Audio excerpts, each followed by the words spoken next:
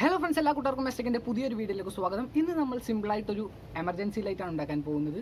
ഇപ്പോൾ മഴക്കാലമൊക്കെ വരാൻ പോവുകയാണ്. മഴക്കാലം എന്ന് പറയുമ്പോൾ തന്നെ ഇടയ്ക്കിടയ്ക്ക് പവർ കട്ട് ആയിരിക്കും. ലൈനിന്റെ മുകളിൽ ഓല വീണു, തെങ്ങ് വീണു, മരം പൊട്ടി വീണു എന്നൊക്കെ പറഞ്ഞിട്ട് ഇടയ്ക്കിടയ്ക്ക് ഒരു പവർ കട്ട് ഉണ്ടാവും.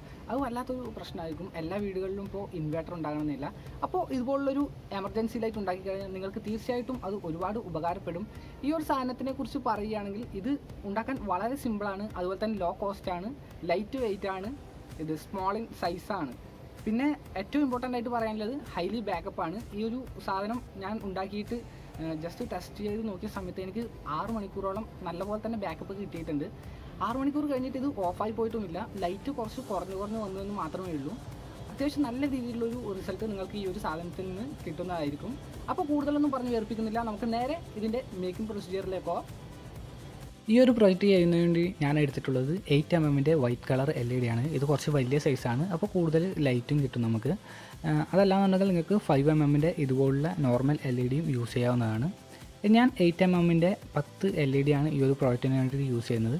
ഇതെല്ലാം പാരലായിട്ട് കണക്ട് ചെയ്തിട്ടുണ്ട്. ഈ കണക്ഷൻ നിങ്ങൾക്ക് അറിയാമായിരിക്കും, അതുകൊണ്ടാണ് ഇത് കാണിക്കാത്തത്. അതായത് എല്ലാ LEDയിലും പോസിറ്റീവും ഒരുമിച്ച് കണക്ട് ചെയ്യുക, നെഗറ്റീവും ഒരുമിച്ച് കണക്ട് ചെയ്യുക. അതിനുശേഷം നമ്മൾ എടുത്തിട്ടുള്ളത് 3.7 വോൾട്ടിൻ്റെ മൊബൈൽ ബാറ്ററിയാണ്. ഇത് ഒറ്റ മൊബൈൽ ബാറ്ററി അല്ല, ടോട്ടൽ 4 മൊബൈൽ ബാറ്ററി എടുത്തിട്ട് ഇതും പാരലായിട്ട് കണക്ട് ചെയ്തിട്ടുണ്ട്. അപ്പോൾ എല്ലാത്തിൻ്റെയും കൂടി ആംബിയറും കിട്ടും, അതുപോലെ തന്നെ 3.7 വോൾട്ട് നമുക്ക് ഇതിൽ നിന്ന് കിട്ടും. അതിനുശേഷം വേണ്ടത് ഒരു മൊബൈൽ കണക്ടർ, ഒരു ഓൺ ഓഫ് സ്വിച്ച്, പിന്നെ 2.2 ഓമിൻ്റെ ഒരു റെസിസ്റ്റർ, ഒരു റെഡ് LED, ഒരു 650 ഓമിൻ്റെ റെസിസ്റ്റർ, ഒരു 1N4007 ഡയോഡ്. ആദ്യം തന്നെ നമുക്ക് ആ ഡയോഡ് എടുത്തിട്ട് ഇതിൻ്റെ കണക്ഷൻസ് സ്റ്റാർട്ട് ചെയ്യാം. അത് സോൾഡർ ചെയ്യുന്ന എളുപ്പത്തിന് വേണ്ടിയിട്ട് ഒരു സ്ഥലത്ത് ഹോൾഡ് ചെയ്ത് വെക്കാം.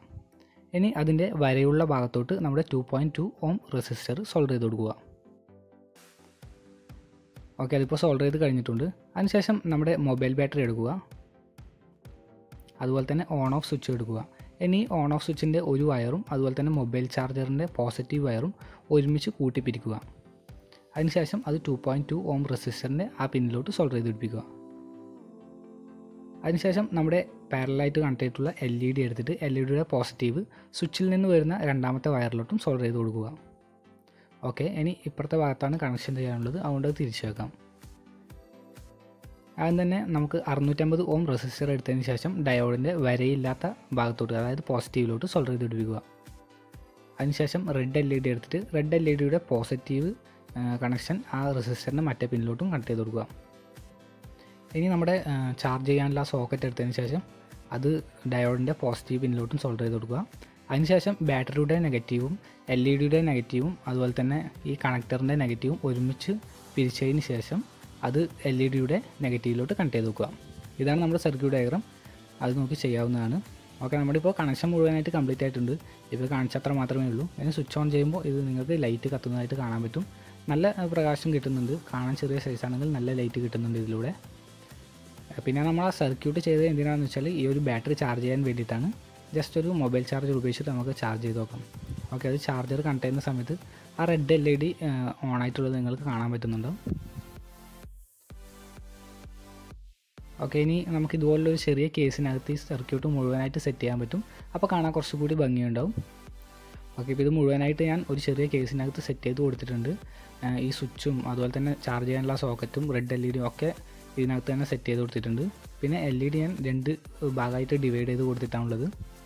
ഓക്കെ, ഇത് ഓണാക്കുമ്പോൾ നിങ്ങൾക്ക് കാണാൻ പറ്റും, നല്ല ലൈറ്റ് കിട്ടുന്നുണ്ട്. കാണാൻ ചെറിയ സൈസാണെങ്കിൽ അത്യാവശ്യം നല്ല രീതിയിലുള്ള ഒരു ലൈറ്റ് ഇതിലൂടെ നമുക്ക് കിട്ടുന്നുണ്ട്. കമ്പോണൻസ് ഒന്നും ചേഞ്ച് ചെയ്തിട്ടില്ല. ജസ്റ്റ് ഒന്ന് ഓപ്പൺ ചെയ്ത് നോക്കിയാൽ നിങ്ങൾക്ക് കാണാൻ പറ്റും സെയിം കമ്പോണൻസ് തന്നെയാണ് ഇതിൽ യൂസ് ചെയ്തിട്ടുള്ളത്. പിന്നെ ഇതിൽ ഇപ്പോൾ 3 ബാറ്ററി മാത്രമേ വെച്ചിട്ടുള്ളൂ, കാരണം ഇതിൻ്റെ സ്പേസ് അത്രമാത്രം ഉണ്ടായാണ് 3 ബാറ്ററി കണക്ട് ചെയ്തിട്ടുള്ളത്.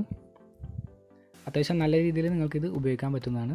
നമുക്ക് ജസ്റ്റ് ഇതിലോട്ട് നമുക്കൊന്ന് ചാർജർ കണക്ട് ചെയ്ത് നോക്കാം. ചാർജർ കണക്ട് ചെയ്യുമ്പോൾ ആ റെഡ് LED കത്തുന്നത് നിങ്ങൾക്ക് കാണാൻ പറ്റും. ഇത് ഒരുപാട് സമയമൊന്നും ചാർജ് ചെയ്യാൻ പാടില്ല, കാരണം ഓട്ടോ കട്ട് ഓഫ് ഒന്നും ഇതിനകത്തില്ല. അതുകൊണ്ട് കുറച്ച് സമയം മാത്രം ചാർജ് ചെയ്യുക. അപ്പോൾ ഇന്നത്തെ ഈ ഒരു ചെറിയ വീഡിയോ നിങ്ങൾക്ക് തീർച്ചയായിട്ടും ഇഷ്ടമായെന്ന് വിചാരിക്കുന്നു. ഇഷ്ടമായാൽ വീഡിയോ ലൈക്ക് ചെയ്യുക, മാക്സിമം ഒന്ന് ഷെയർ ചെയ്ത് കൊടുക്കുക. ചാനൽ ഇതുവരെ സബ്സ്ക്രൈബ് ചെയ്തില്ലെങ്കിൽ താഴെ പോയി ചുവന്ന ബട്ടണിൽ ക്ലിക്ക് ചെയ്ത് ചാനൽ സബ്സ്ക്രൈബ് ചെയ്യുക. അതോടൊപ്പം തൊട്ടടുത്തുള്ള ബെല്ലൈക്കൺ കൂടി എനേബിൾ ചെയ്ത് വെക്കുക. പുതിയൊരു വീഡിയോയുമായി വീണ്ടും കാണുന്നവരേക്കും ഗുഡ് ബൈ.